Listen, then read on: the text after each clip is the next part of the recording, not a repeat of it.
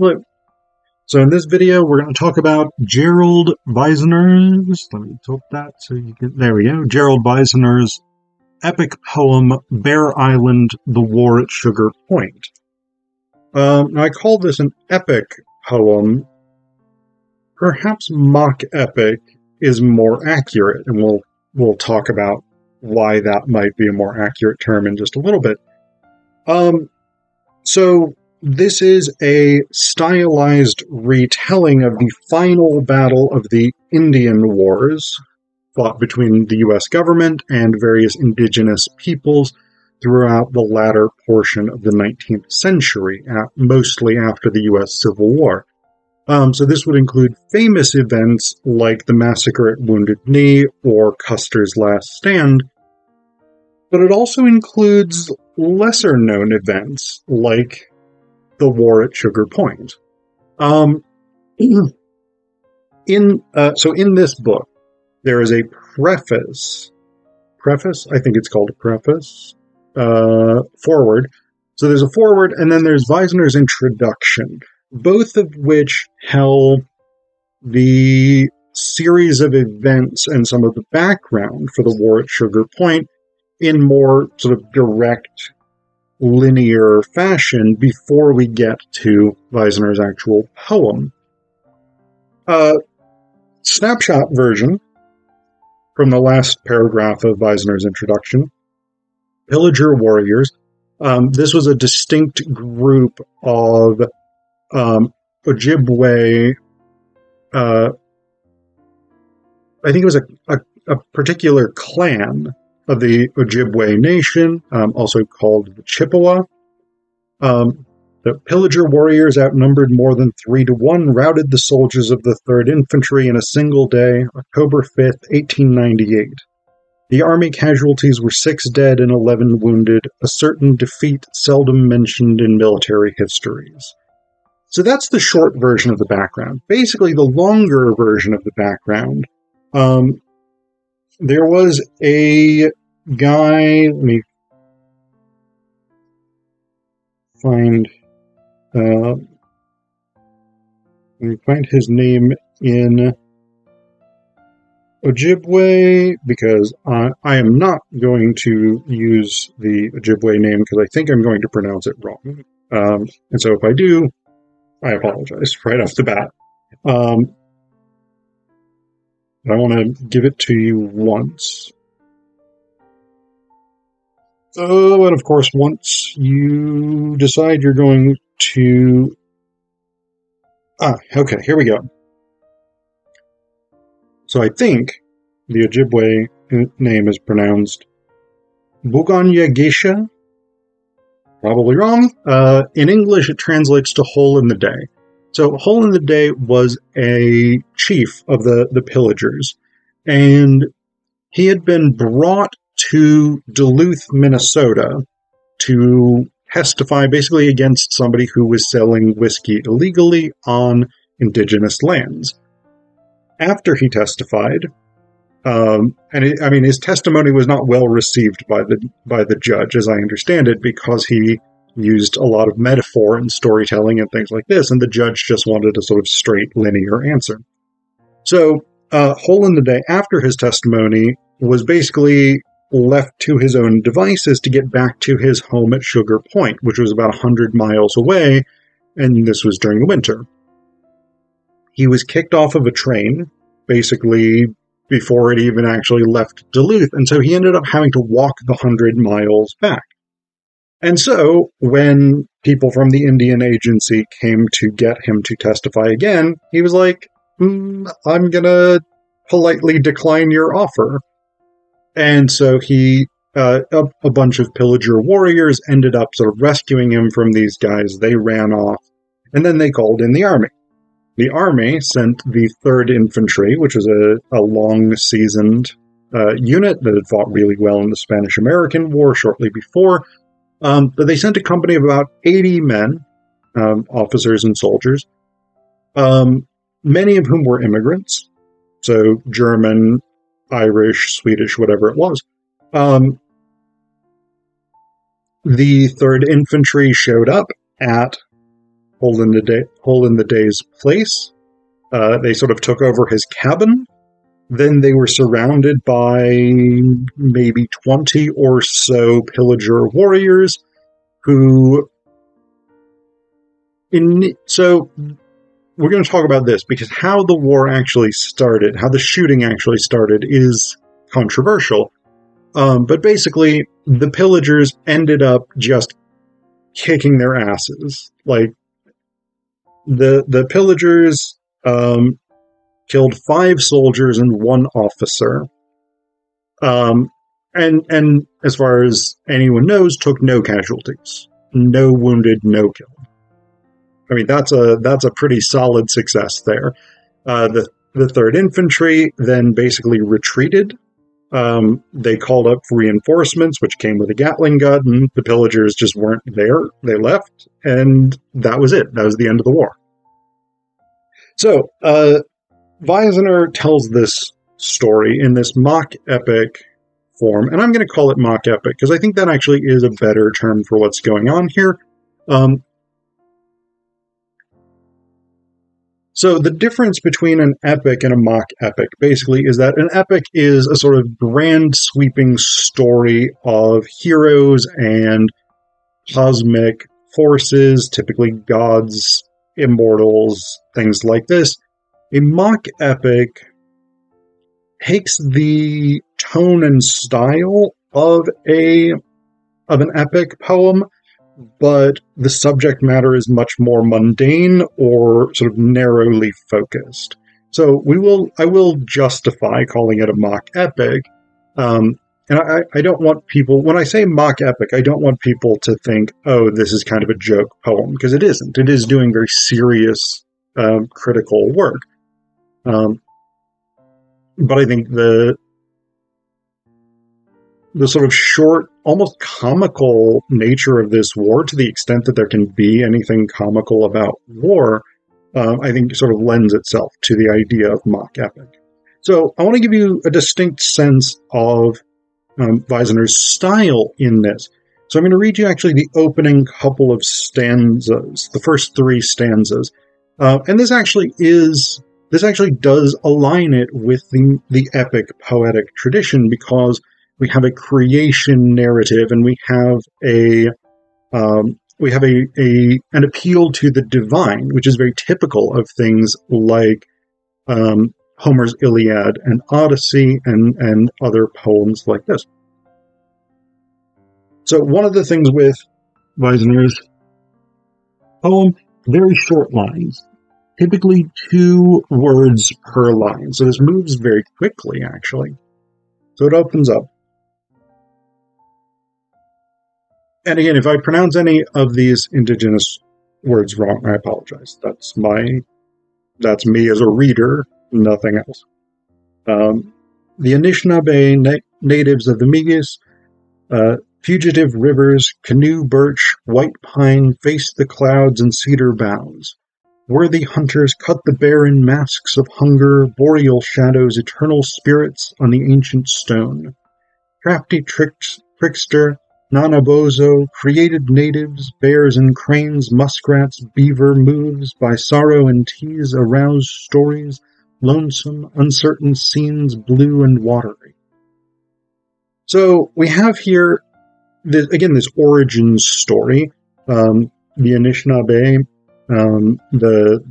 their sort of background as a people. And Anishinaabe, as far as I can tell, is a sort of broad term including a number of different indigenous groups, including the Ojibwe. And then we've got the appeal to a divine figure, Nanabozo, who's a traditional trickster figure in sort of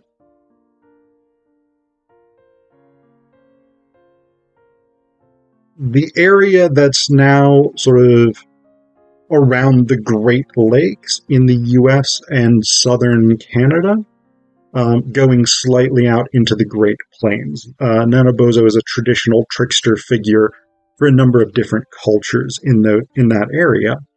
And so that appeal to a divine figure, particularly a divine figure who's associated with cleverness and with storytelling, is really important. This is kind of, in a way, like Homer's appeal to the muses at the beginning of poems like the Iliad or the Odyssey. But then the opening section of Vizenor's poem, the overture, ends with this stanza. Duty-bound, ushers and scalpers, pocket stories, traduce the dance, native stories, scenes of presence, at the mercy of pious scorn, wicked chanty, Confederate cruelty, bounty and hue of wanted genocide by first light, outgunned at sugar point, forever in this book.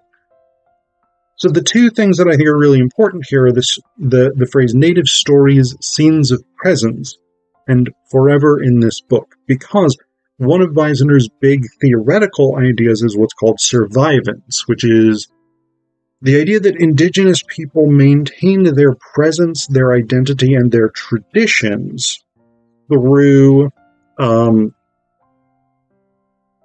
stories that pass on indigenous wisdom, indigenous identities, etc., etc. So that's really, really important for Vizenor. So he tells the story throughout the poem itself. It is very stylized. You've gotten a sense, I think, of his writing style in this poem. It's very sort of impressionistic, etc., etc. More about creating resonances or emotional associations than a sort of straight, linear narrative description of what's going on. But I want to talk about some of the things we get at the end of this poem, because I think this is really an interesting. The end I find the most interesting, the most fascinating of this. So, one thing is we get two different explanations for how the war started. First, we get the white reported version, the version told by the soldiers of the 3rd Infantry, which is basically that they had been ordered to stack their rifles. And basically what you would do, I think this was still true by 1898, you sort of tripoded 3 rifles together with the bayonets. You hooked 2 of them and put a third one on and swung that through, and basically it created a reasonably stable tripod. The problem is if you didn't do it correctly, the tripod would fall over. And so what seems to have happened in the white reported version is that one of these rifles was left loaded, the safety was not put on it, the tripod fell over, and the rifle fired. And after that, the pillager warriors in the tree line sort of took this to be an attack on them, and so they started shooting at the soldiers. Then we get the indigenous version of how the war started, which is that the 3rd Infantry, when they arrived, one of the first things that they did, when they arrived at Sugar Point, one of the first things that they did was fired at a canoe full of indigenous women who were coming to plead for the release of somebody who had been wrongly imprisoned, basically. So, that's clearly a much less flattering depiction of the 3rd Infantry in the U.S. military, but not entirely unbelievable, given the very, very questionable treatment of indigenous peoples by the U.S. military and the U.S. Army. So, we also get some depictions of the battle itself here, and I think this is where it becomes really clear that this is a mock epic. The battle itself, again, is as comical as a war kind of can be. So we get this section here. Lieutenant Ross, commander of the left flank, over the turnips. Major Wilkinson, center of the war, over cabbages. Nurtured that season by Hole in the Day. Colonel Sheehan, right flank, over the potatoes. Exposed to fire, summoned immigrant recruits by their bravery. So, the fact that the geography of this war is a vegetable garden makes it very difficult to see this as a sort of grand sweeping battles for glory and whatnot that you would get with, say, Homer's Iliad or something like this, or Beowulf. Even the Epic of Gilgamesh, which doesn't have large-scale battles, but has combat between individuals. Like, the sort of ridiculousness of fighting over the vegetables, I think, aligns this with the mock epic. And that's, I think, really, really clearly sort of coordinated with Nanabozo and the spirit of the trickster that Vizenor evokes in the beginning of the poem. So, one additional irony of this, the only indigenous person officially killed or wounded in the Battle of Sugar Point was an Indian policeman. Now, the Indian police were indigenous people who worked on behalf of the United States Indian Agency on reservations and indigenous-owned lands. And basically, they kept the peace and enforced U.S. laws, indigenous policies of Indian agencies, etc., etc. So the Indian police were actually on the side of the army, but the soldiers did not understand that or didn't care about that, and they actually shot this person.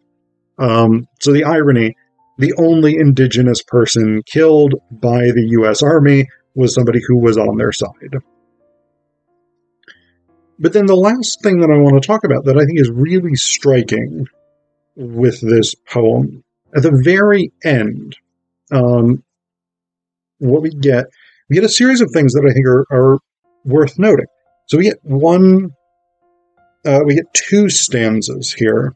Private Wicker, who served at Sugar Point, we get two stanzas where he actually, where Vizenor goes over his sort of memoirs of the event, and he was basically like, yeah, we shouldn't have been there. I mean, the Ojibwe were fighting for their land. The pillagers were in the right, we were in the wrong. So that's an interesting thing, because you don't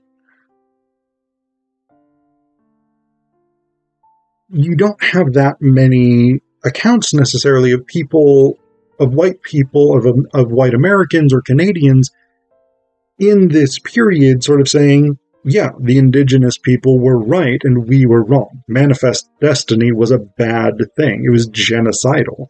Today we now sort of recognize that because we have the United Nations definition of genocide, and yeah, boy howdy, the American and Canadian treatment of indigenous peoples clearly qualifies. But in 1898, people in the US, in Canada, white people typically didn't think about it in that way. So the fact that Private Wicker acknowledges this is a really sort of striking irony here. But that's followed immediately by depictions of 3rd Infantry soldiers looting Hole in the Day's cabin. Starting with Private Wicker stealing eagle feathers. Sacred tokens. Yeah. So a number of different people from the 3rd Infantry stole things from Hole in the Day's cabin, particularly things that had ritual significance. And then what I find really, really striking, from page 88 through to page 93, to the second to last stanza, we have detailed information about what happens to the key players on the 3rd Infantry's side. We have descriptions of the people who were killed or wounded. We have descriptions of some of the leaders, etc., etc., and what happens to them afterwards. And it's really only with the last stanza, the second half of the last stanza, strikingly enough, that we return to questions about the indigenous side of things. And I think that's really, really interesting because in a way that sort of mimics the historical memory, where so much of historical memory focuses on the U.S. Army's experience in the Indian Wars. Partially, this is because indigenous experiences tend to be less thoroughly documented, but it's also because overall, I mean, at Sugar Point, the U.S. Army lost. The pillagers won. But overall, in the Indian Wars as a whole, the U.S. won. And so the U.S. got to tell the story. And Vizenor is trying to correct this story. But it's interesting that the bulk of the last section of this mock epic poem focuses on the U.S. Army. I think it's an ironic commentary on the way in which the history of the Indian Wars is typically told.